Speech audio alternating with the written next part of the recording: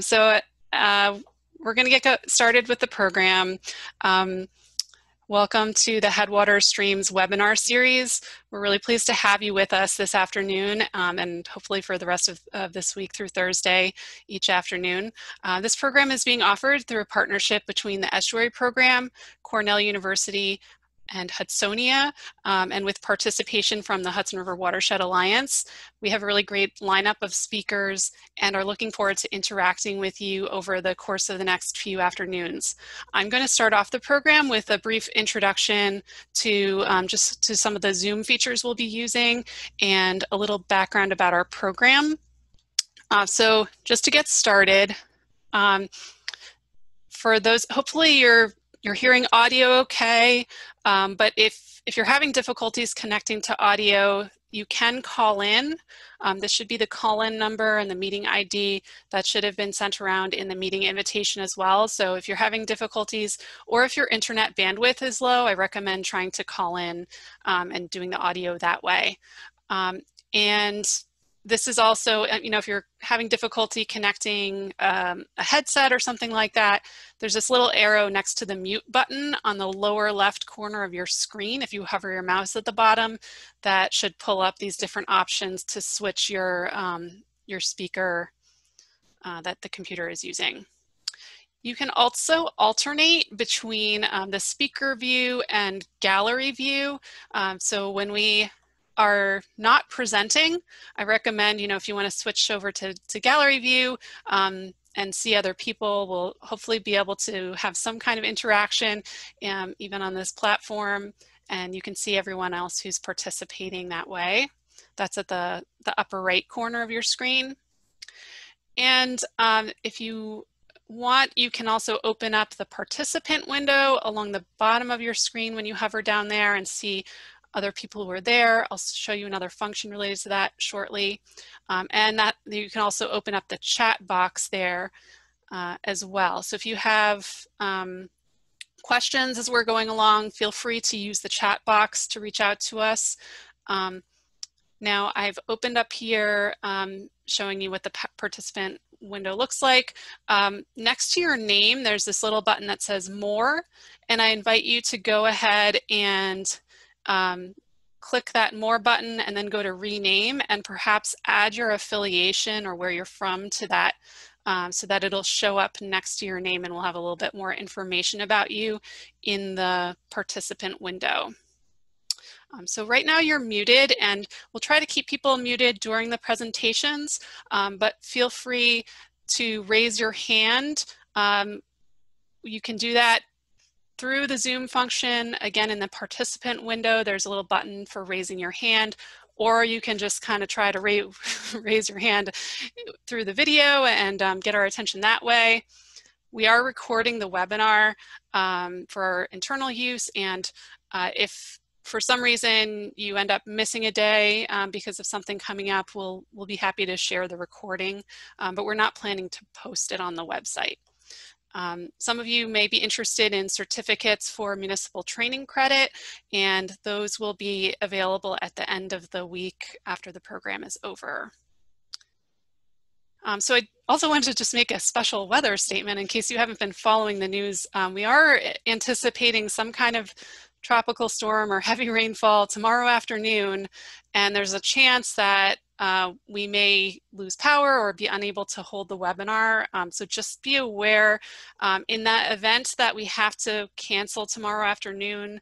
Our plan is to continue on Wednesday and then Wednesday, Thursday, and hold the fourth day on Friday afternoon at the same time at 3 o'clock.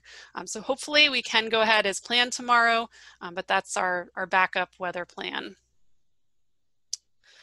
All right, so that's it kind of for the Zoom basics.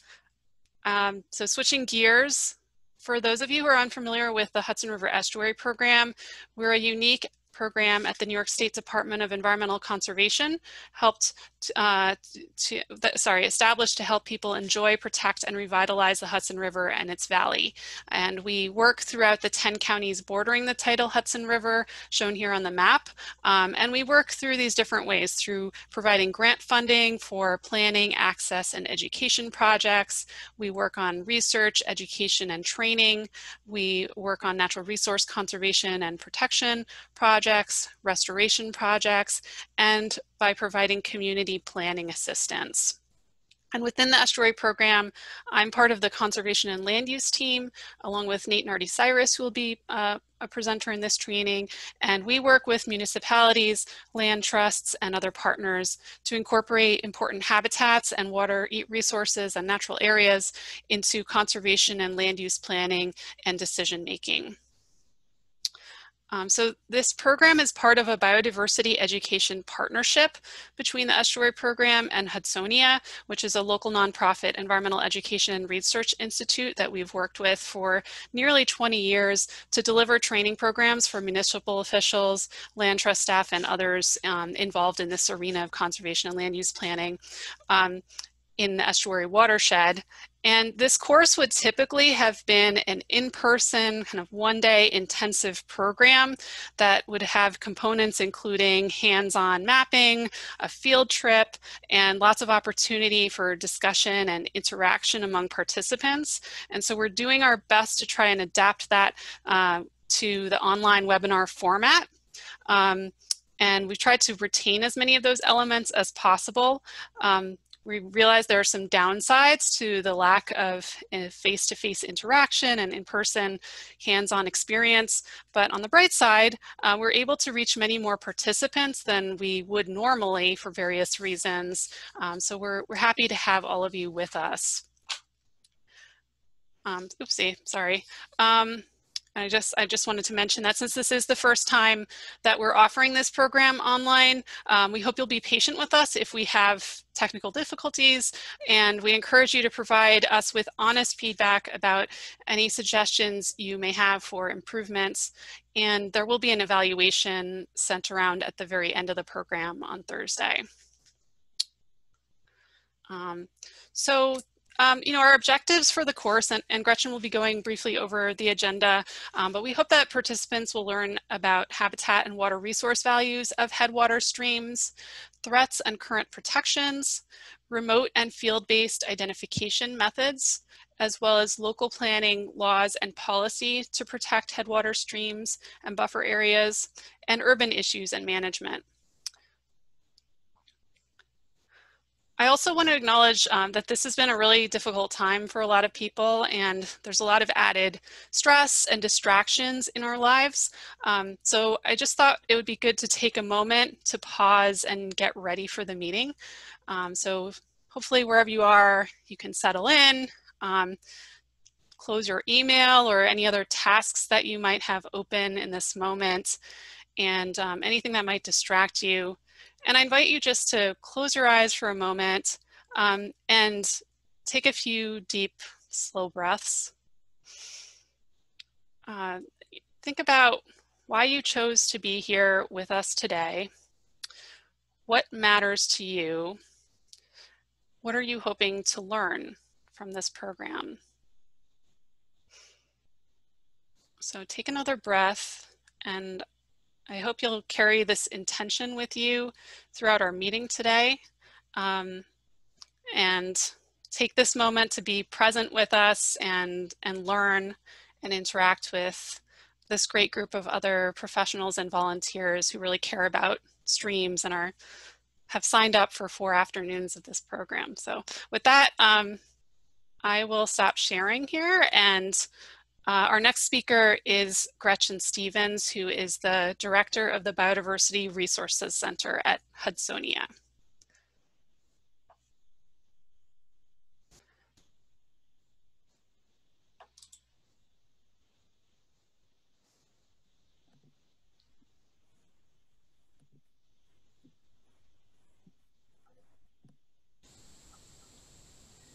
Hello, everyone. Can you hear me? Yes. Glad you could all join us for this webinar series.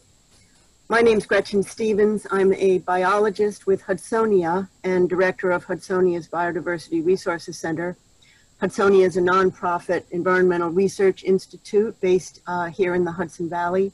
We study the plants and animals and habitats of the region, their ecology and their conservation.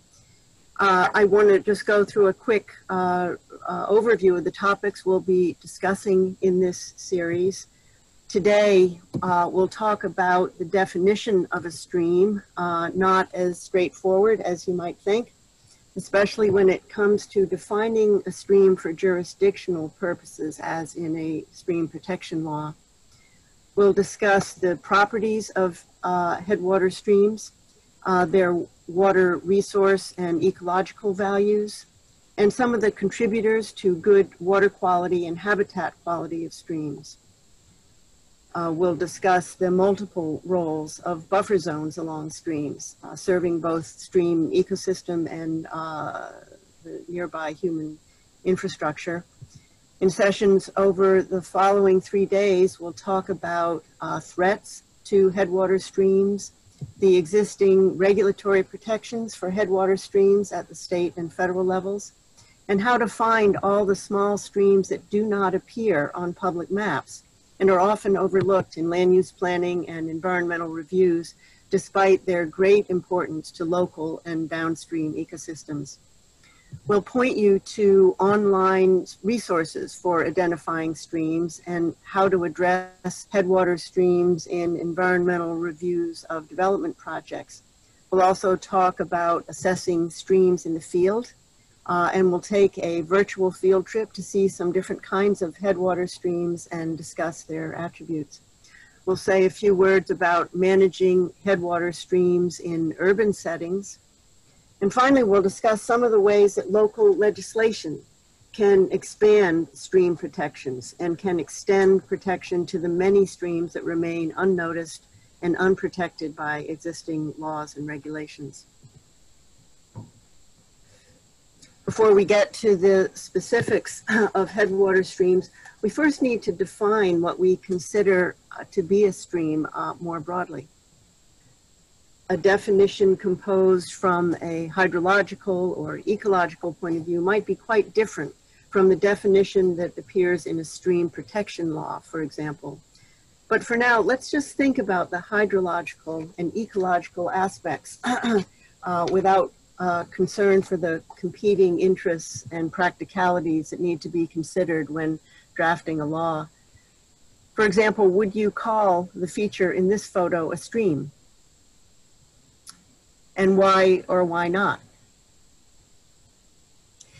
We're going to put up a poll on stream, on the kind of characteristics that you might use to define a stream. So, yeah. So if we'd like each of you to click on the choices here that make sense to you. And if you want to make other comments about characteristics that would define a stream, put those comments in the chat box and we'll look at those and discuss what everyone thinks here.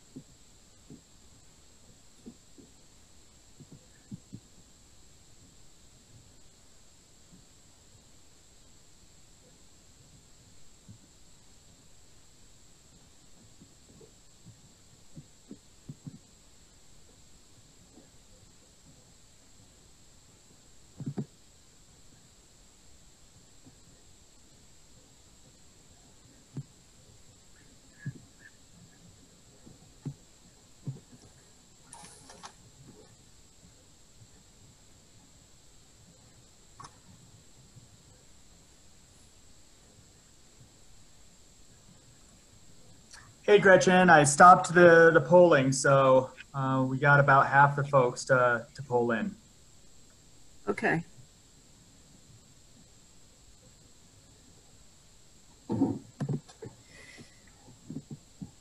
So can everyone see the results of the polling so far?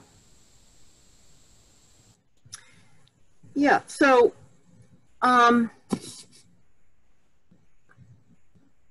this is interesting. So a few of you, but not a great many, have said that a stream should carry flowing water year round. More of you said it for carry flowing water for at least 6 months. And a little less than half said at least 1 month per year. There are probably some other variations on this in the chat box, which we'll look at in a second. 19% said a stream should carry a certain minimum water volume to be identified as a stream. And a little over half thinks a stream should have discernible bed and banks. Not sure what the red band means here, but many of you think that a stream should flow into another surface water body. So it's not just a channel that runs for a little bit and then stops, or maybe runs underground.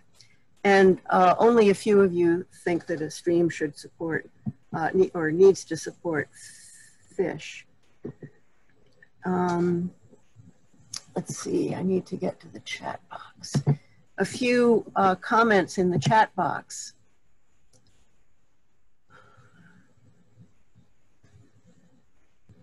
John Mickelson said it's a linear wetland supporting hydrologic flows with hydric soils and or wetland vegetation. So that suggests at least flowing water, but it also says hydric soils or wetland vegetation. Andy Galler says provides water hydrologic flow to a larger stream or water body. Yep. Catherine says a depression that carries water at any time and supports wet adapted organisms and plants.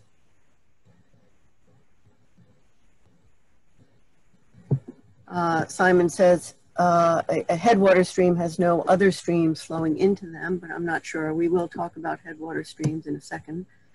I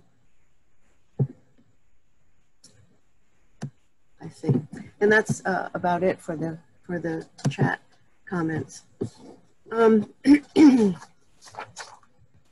So I'm going to get rid of these results. And my screen is not advancing.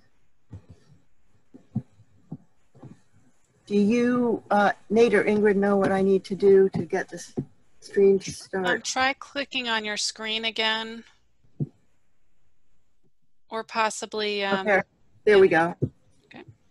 Yeah, okay, good, thank you. So from a hydrological perspective, you might define a stream as simply any place that routinely collects and concentrates surface water and directs it to a down gradient location.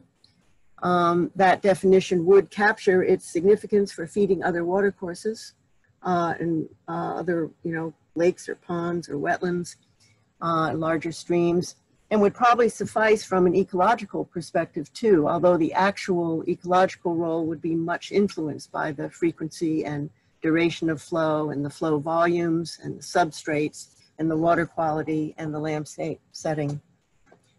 In your roles as planning board or conservation commission members, or as land managers or policymakers for land trusts or state parks or other agencies, or as landowners yourselves, when considering protections for streams, I would urge you to think about their roles in the landscape. If a place is collecting and concentrating surface water and feeding it to down gradient areas, maybe that is sufficient to merit your conservation attention, whether or not there are any formal, that is legal protections in place. Of course, for regulatory purposes, that is for stream protection regulations, the characteristics of a regulated stream must be clearly defined and easily discernible. Understandably, the thresholds for jurisdiction often have more to do with these practical considerations and with political feasibility than with ecology or water resource benefits. But from the regulatory standpoint, here are some examples of stream definitions in the zoning laws of some Hudson Valley communities. The town of Cortland in Westchester County defines a watercourse as any definable channel through which water flows continuously or intermittently. The town of Cornwall in Orange County defines a watercourse as a permanent or intermittent stream or other body of water, either natural or man-made, which gathers or carries surface water. The town of Woodstock in Ulster County has a more detailed definition. A watercourse is any natural, artificial, permanent, seasonal, or intermittent water segment with a discernible channel, bed, and/or banks, and that usually flows in a particular direction. A ditch is considered to be a jurisdictional watercourse only if it discharges into a naturally occurring wetland, water body, or watercourse. And there are other, many other variations on this, and we can talk a little more about these definitions later. But why are we bothering with these definitions? In this webinar series, we'll be discussing the ecological and water resource values of headwater streams, and we'll ask you to think about what kinds of streams may deserve protection, what kinds of protections, and whether or not those are offered by existing legislation. In the final session, we'll talk about ways to expand stream protections and extend them to additional deserving streams through local action, should you care to do that. In this program, we're especially focusing on what we call headwater streams. A typical definition of a headwater stream is a stream segment in the upper reach of a non-tidal stream, where the average annual flow of the segment is 5 cubic feet per second or less. Headwater streams may include stream segments with perennial, intermittent, or ephemeral flow. According to the U.S. Geological Survey, headwater streams, by this definition, typically constitute more than 75% of the stream length in any watershed, and in total, they drain approximately 70% of the land area in the continental U.S. So by these figures alone, you can see that headwater streams are a very significant component of our landscapes. Here's a schematic illustration of the watershed of a stream that flows into the Hudson. You can see the main stem of the stream is joined by 5 tributaries. The watershed of the main stem is delineated by the red broken line, indicating the entire land area that drains to that stream before the stream joins the Hudson River. The area outlined with the broken blue line is the land area that drains to the upper part of that stream. Each of the smaller tributaries has their own smaller watershed or subbasin, such as this area outlined in yellow, representing the land area that is drained by this small stream before it joins the larger stream. The headwaters are the upper reaches of each of these stream segments. Here are the headwaters of the main stem, and here are the headwaters of the smaller tributaries.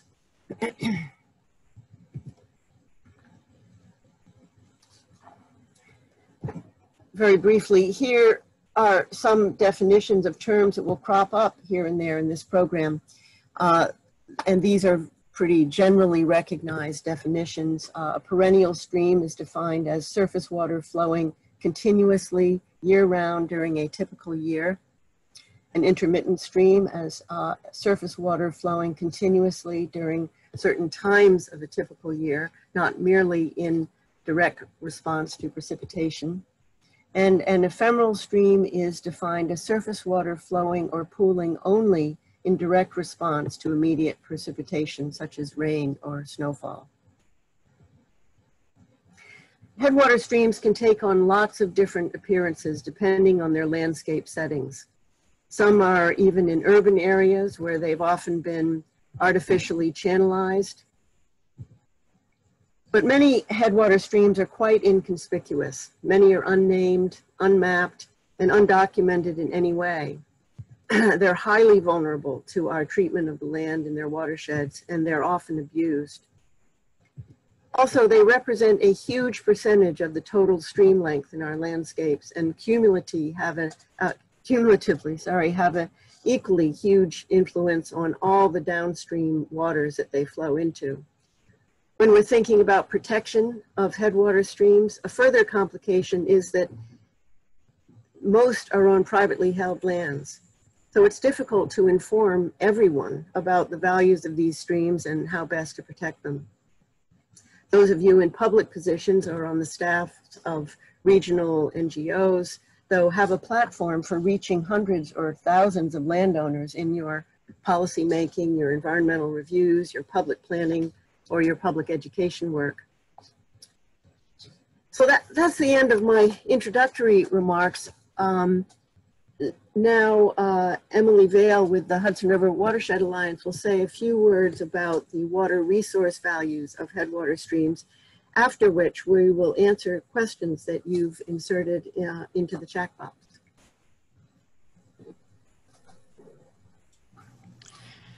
Thanks, Gretchen.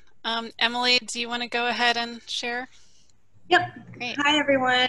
Thanks so much for joining us this afternoon on our Headwater Streams workshop and the first online iteration of it. So I'm going to be talking a little bit about the water resource values of headwater streams, building off of the foundation that Gretchen just laid for us today.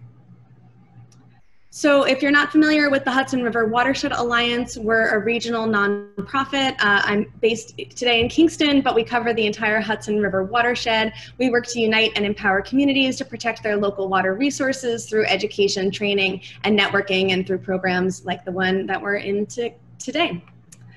So I just wanted to say a word from our sponsors. This presentation is specifically supported by the Hudson River Estuary Program and New EPIC. So I'll talk a little bit more about what a headwater stream is and describe some of the physical components that Gretchen mentioned are very important in defining these small streams, and then particularly in understanding jurisdiction over those streams. We'll talk about where they're found, why they matter, and then what's next. So one of the ways that we can define what a headwater stream is using the Strawler stream order. And this is basically, it defines as the first order streams as the smallest stream with a distinct stream channel. So once you see that channel sort of forming, that's a first order stream. And then once two first order streams come together, that becomes a second order stream, and so on and so forth. And so usually headwaters are considered first or second order streams through this particular definition. Of course, there's lots of different ways to define them, but this can be a helpful way to sort of narrow down, you know, are we talking about a really big stream, a third order stream, fourth order, or is it more of a 1 and 2 headwater stream? So overall, these are small streams is what we're talking about today. So some of the, let me just make sure I didn't, great, okay. So some of the physical components of a stream, this schematic shows some of them. So the bed is the stream bottom, the bottom part of the stream where water is flowing.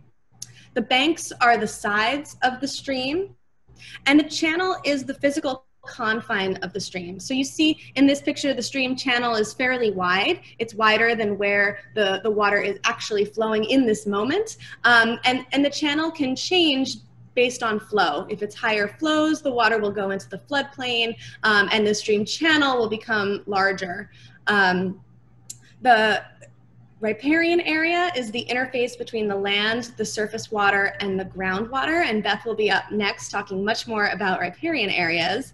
And again, the floodplain is the area that's most likely to be inundated during high flows. And there are different ways to define floodplains and different ways to map them. But again, during high water, those will become part of the stream channel where water is actively flowing across those areas. So as Gretchen mentioned, headwater streams make up a huge proportion of our overall stream systems. American rivers estimated at 80% of all streams across the US. And headwaters are typically sort of at the top of the watershed. Usually we think of them as sort of the higher elevation, perhaps the higher gradient, small streams, but they can also be lower gradient. They can be found in flatter areas. They might be found along the Hudson River or larger streams, and they're found in natural, rural, suburban, and urban areas, often sort of tucked away and hidden. This picture shows a first order stream coming into the Hudson River at Athens. So Gretchen defined what a watershed is. Again, this is the land area where any precipitation that falls in that area will eventually go to a particular body of water. And the watershed is defined by topography. And small streams in a watershed context are really significant because they make up such a great proportion of our overall stream network. So watersheds can be broken out into larger or smaller delineations. So this map shows the Esopus Creek watershed. Of course, the upper Esopus is pretty distinct from the lower Esopus, separated by the Ashokan Reservoir. But we can subdivide the lower Esopus into the lower Esopus watershed, the Sawkill watershed, and the Plattekill watershed, and think about how small streams connect with those. So there's a star, that's where I am today in Kingston, and there's the watershed of the Tannery Brook, which is through the city of Kingston. So we've got the Tannery Brook and the Main Street Brook coming together to form a second order headwater stream. So even in this portion of the middle of the lower Esopus, we have some headwater streams right here in the city of Kingston. So in thinking about how these watersheds are delineated and how water actually gets from, these places further from the main stem, it is tributaries and then headwater streams that connect the watershed to that main stem. No, that's where it meets the Esopus. So headwater streams are really important. They provide numerous water quality and water quantity benefits. They're an important source of drinking water supplies, and they also provide a substantial habitat value as well. You'll be getting all of the copies of these slides afterwards, so I don't want to dwell on this. This was an infographic that was made a number of years ago during the Clean Water Rule. And I just wanted to point out, again, a really high percentage, 60% of stream miles only flow seasonally or after rain, so those would be ephemeral streams. And 1 in 3 Americans get drinking water from seasonal and rain-dependent streams, so that these ephemeral streams are really important to our definition of headwaters as well. So for water quality, headwater streams play a really important role in nutrient processing, storing, and transforming nutrients. And these streams have more water in contact with the soil than other larger streams. So the percentage of water that's in the channel that's moving downstream, a higher percentage of that has contact with the soil, which allows for nitrogen transformation and other really significant processes.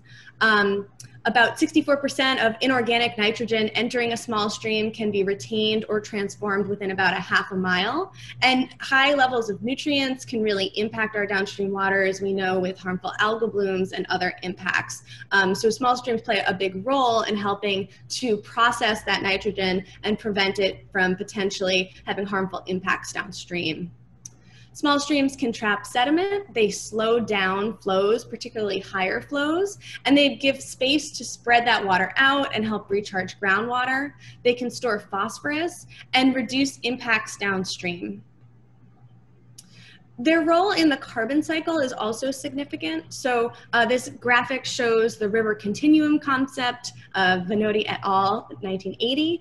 And as we're in these higher portions of watersheds or higher portions of rivers and streams, we have more inputs of carbon that come in the form of logs, leaf litter, and so on. And the stream ecology is actually very well suited to breaking that down and having that food source become more available as it travels downstream for different types of stream critters, basically, different aquatic insects and forms of aquatic life. So these headwater streams may be very distant from the downstream portions that are larger, but they play a really important role in supporting the food web downstream. Water quantity, they can help recharge groundwater. We talked about that. They can absorb runoff and help manage floods. But unfortunately, small streams are frequently buried for flood management, which often has the opposite effect. So when we bury small streams or prevent them from receiving the water that is trying to flow downstream, we can have major impacts of flooding downstream. So small streams impact water quality and quantity downstream for better or for worse. They can help reduce nutrient levels, they can help process these inputs, or they can help contribute to adverse effects like more flooding or more nutrients going downstream if they're not cared for. They are a critical part of the watershed system, so what happens in a small stream impacts the whole rest of the system, and they really provide a foundation for biodiversity and unique habitats. And we'll hear more about that in the presentations to come.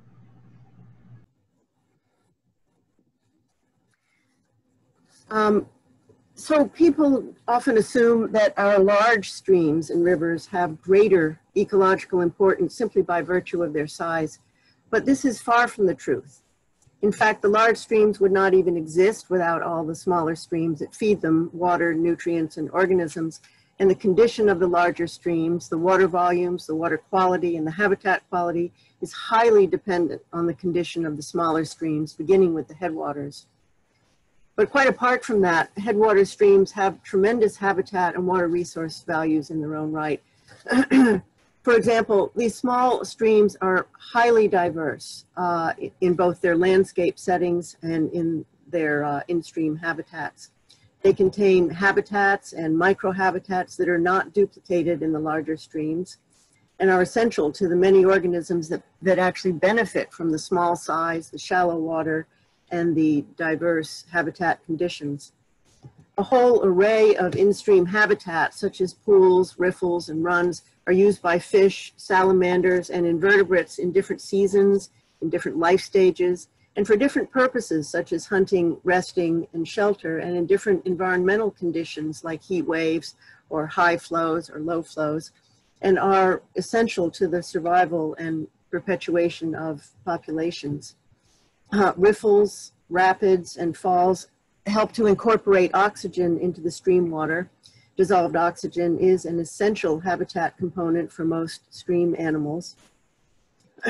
Headwater streams also support distinctive biological communities, including specialists that do not survive in larger streams for a variety of reasons. For example, some fish species move into headwater areas to spawn, both because the stream substrates are more suitable for egg incubation and because the nests and young are less subject to the predators that troll the larger stream segments. American eel, shown here, does not spawn here in our headwater streams, but it spends a good part of its life in these streams, both headwaters and the downstream areas.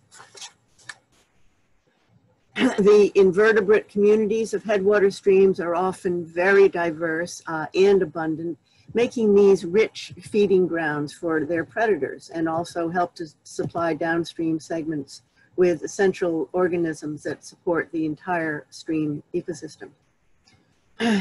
Headwater streams often provide refuge from extremes of temperatures and flow volumes in downstream segments, and also refuge from competitors and predators and non-native species of lower reaches. Headwater streams supply downstream reaches with invertebrates and organic detritus, which serve as food and structural elements for downstream habitats. And these streams are intimately tied to the forests and meadows that they flow through. They receive organic detritus, like leaves and twigs and branches and seeds, that provide structural materials for in-stream habitats and form the base of the aquatic food web. The invertebrates, the fungi, the substrates of headwater segments serve key roles in processing nutrients and making them available to the aquatic and terrestrial ecosystems. When downstream reaches have been overwhelmed by flood flows and stream organisms have been washed away or buried by sediments, headwater streams supply new colonists to replenish those downstream populations. And the corridors of headwater streams provide cool, moist travelways for animal movement in and along the stream.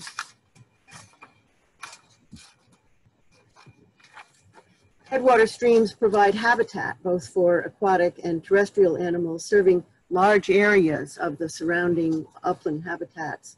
Of course, beaver often build dams on perennial segments of headwater streams, creating an impoundment that serves as a rich habitat for a great variety of plants and animals in marshes and open water areas, such as great blue heron and green heron, tree swallows, snapping turtles, painted turtles, spotted turtles, green frog, fishes, waterfowl. I could go on. American mink and river otter hunt along headwater streams and in beaver ponds. Raccoons forage for mollusks, and crayfish, frogs, turtles, and insects along streams. The Louisiana water thrush, a New York State species of greatest conservation need, nests along perennial segments of headwater streams, as well as lower segments, and especially those that run through forests. Wood turtle, a New York State species of special concern, spends much of its time in and near perennial streams, including headwater streams. I could go on, but this brief introduction to ecological values of headwater streams, I hope convinces you of their great importance, both as habitats in their own right and as sources of water, nutrients, structural materials, and organisms in downstream reaches. The conditions of headwater streams are highly influential on the condition of the, they are themselves much affected by the condition of the land in their watersheds, that is, all the land that drains to them. Whether the land is forested or open, paved or unpaved, vegetated or bare soil, all affect the water temperature, the water clarity, the quality of the detritus, the nutrient status, and the structural quality of the stream.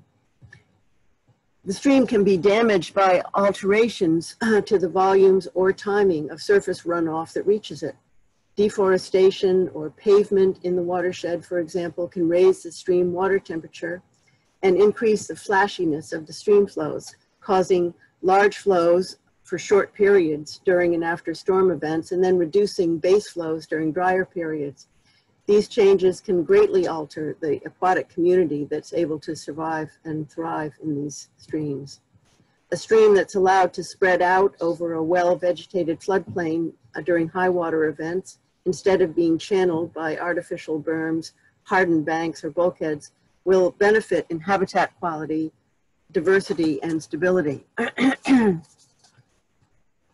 Streams that are unimpeded by artificial dams and inadequate or suspended culverts are more likely to maintain the full complement of habitats and species from their headwaters to their mouths. Streams that are free of non-native fishes such as brown trout, bluegill, largemouth bass, and other species introduced for recreational fishing, or non-native crayfish species introduced as bait, and other non-native species are much more likely to support the native aquatic communities that have developed and maintained the stream ecosystem over thousands of years. In tomorrow's session, Nate Nardi-Cyrus will say more about the threats that can diminish the water quality, the habitat quality, and the ecosystem services provided by headwater streams. Headwater streams will have an outsized importance in this era of the changing climate.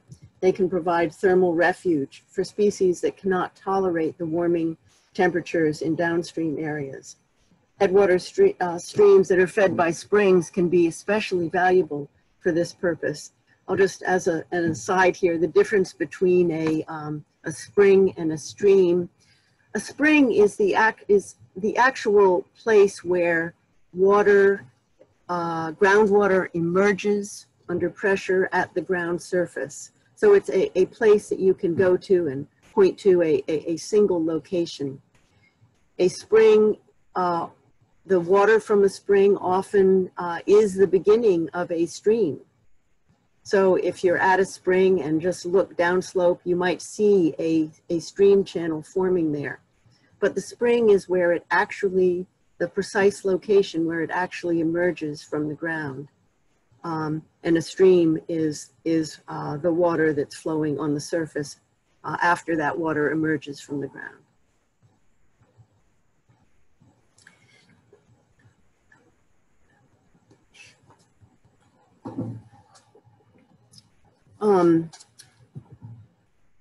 Headwater streams also, as I mentioned before, provide cool, moist travel corridors for animals and plants that need to migrate to cooler habitats at higher elevations as their traditional habitats are rendered unsuitable by the warming temperatures.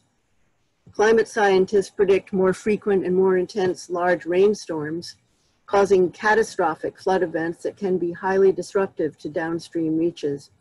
Headwater streams can serve the irreplaceable function of replenishing organisms and organic materials that help to restore the larger stream systems. Climate scientists also predict more frequent and more prolonged droughts over the coming decades. Headwater streams serve a valuable role in recharging groundwater supplies during the wetter times of years. Those are supplies that will be depleted by droughts, just as surface water is depleted. Groundwater is not only the primary source of drinking water for most rural parts of the state, but it's also a significant source of water for wetlands, streams, and upland habitats.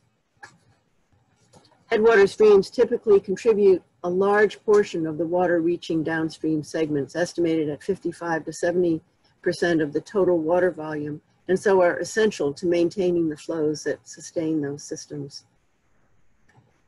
The condition of the corridor along a stream, the riparian corridor, is key to the hydrology of the stream, the water quality, and the habitat quality, whether it's well vegetated or paved, or the bare soil of a crop field, whether it's forested or open, whether it's connected to the stream or is separated by artificial berms or walls. Beth Ressler with the Hudson River Estuary Program is going to say a few words now about the special values of riparian buffer zones for maintaining the integrity of headwater streams. Thank you, Gretchen. We're going to hold questions for after Beth's presentation. We'll have some more time for questions then. Beth, do you want to go ahead and share? Yep. Can you hear me? Yes, thank you. Okay, great. Hi, everybody. I'm Beth Ressler. I'm the Stream Buffer Coordinator for the Hudson River Estuary Program.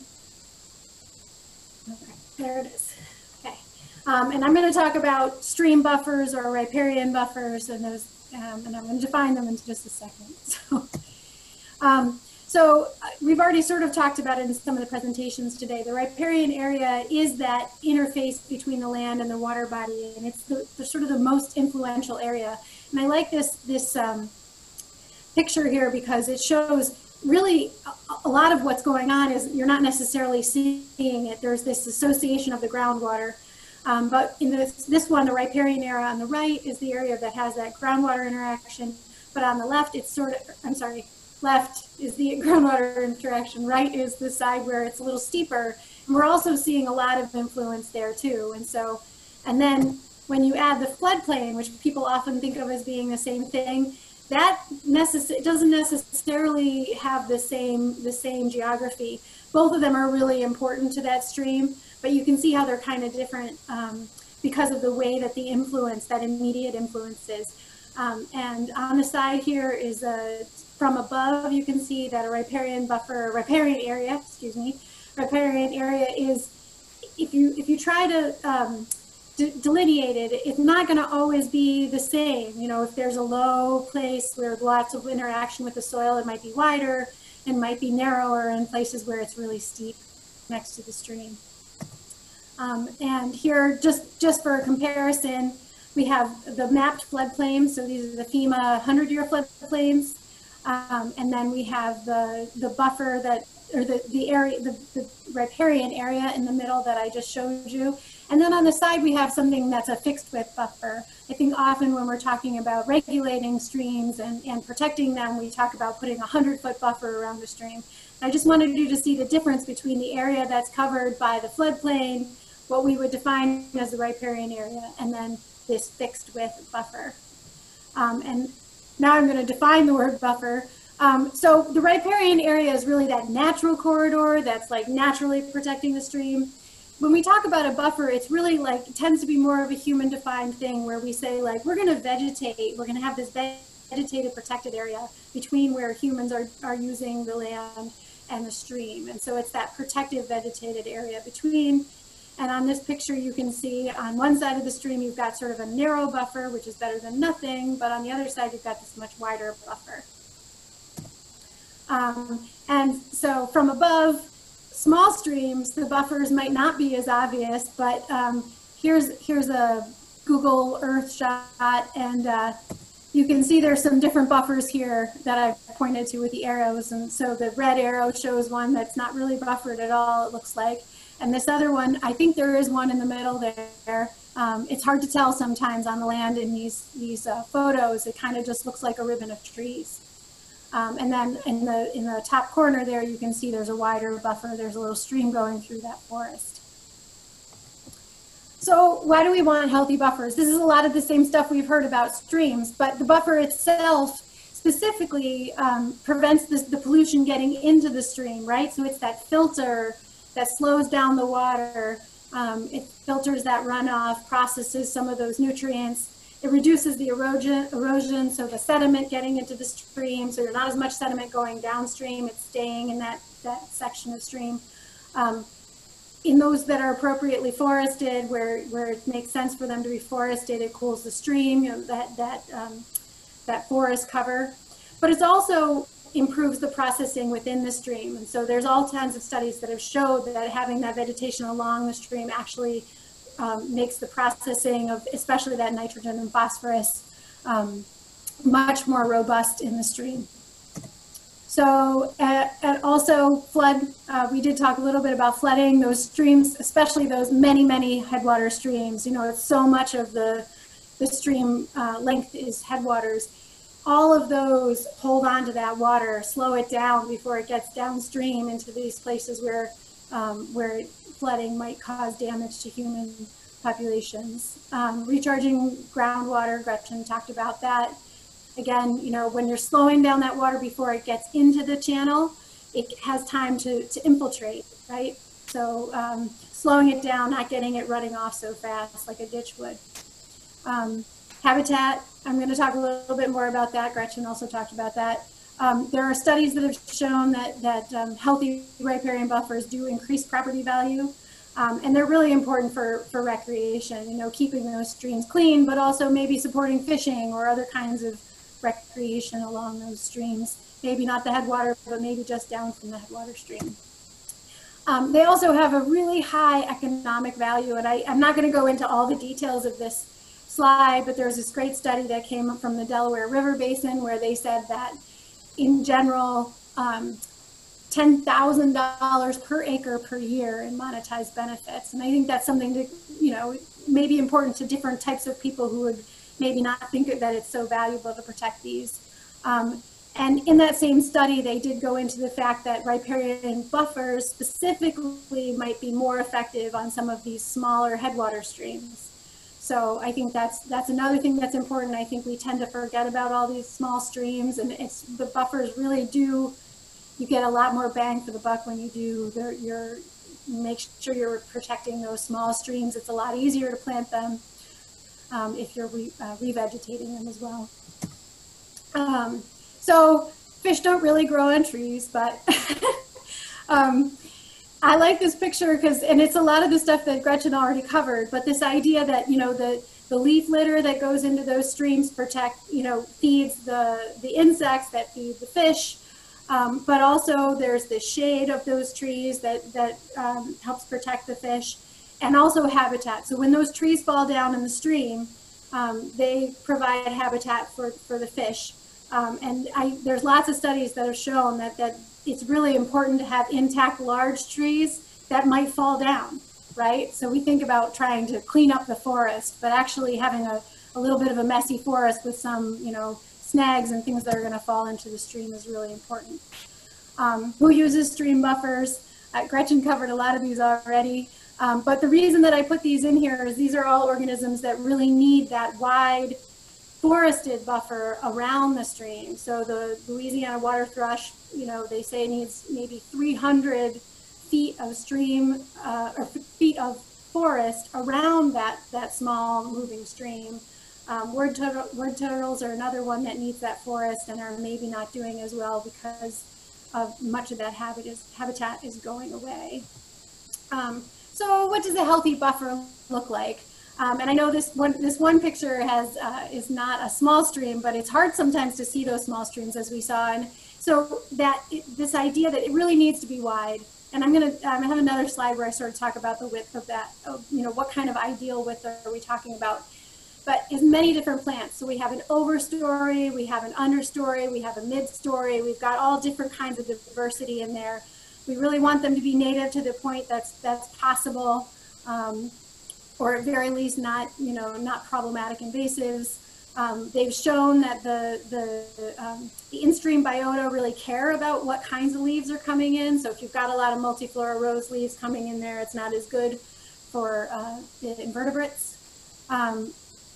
And then shady, at least for those places that are appropriately forested, shade makes sense, and that leaf litter is really important. And there's just a picture of a stream, and I think, you know, it's just sort of keeping in mind that sometimes it just looks like some wet spots in a forest, but that really is a valuable stream.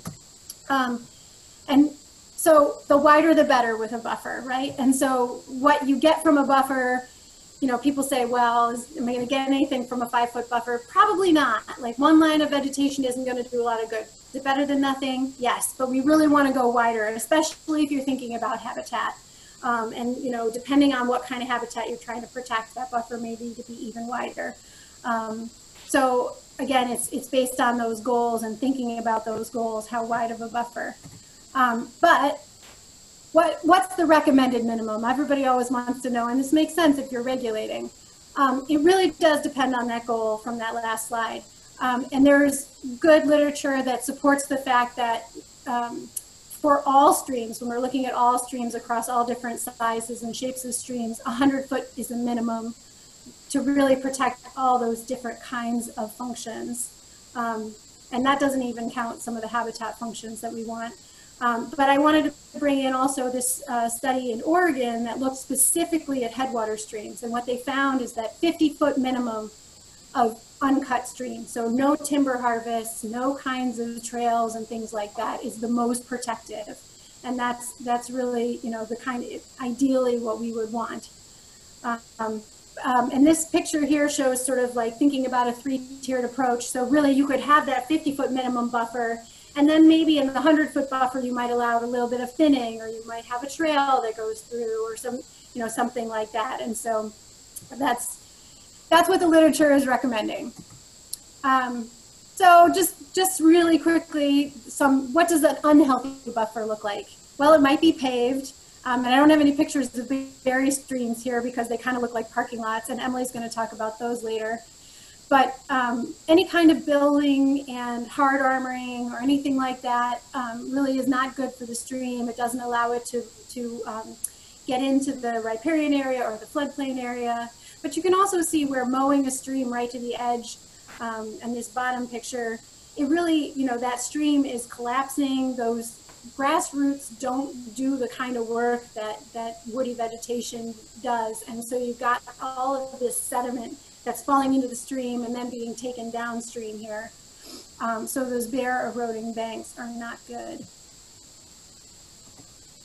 Okay, and Nate's going to talk more about threats to streams, and I think those are really very much the same threats that we have to riparian buffers. But again, invasive species, like I said, it's important what kind of leaf litter we're putting into those streams, but also some different kinds of vegetation cause different kinds of erosion.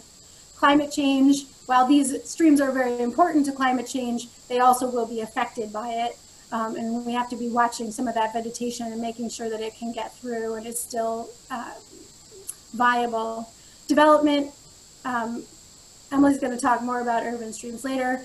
And this last one, I just want to touch on it quickly. This idea of this tidy stream, we all have, you know, there's a lot of things in our culture that want us to tidy things up and clean things up. And this stream is a stream that was straightened, all the vegetation was taken out.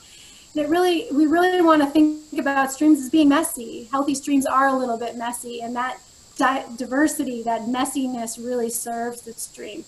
So we want to think about our buffers as having that diversity. And that's it for this section. And I think I'm going to pass it back to Ingrid.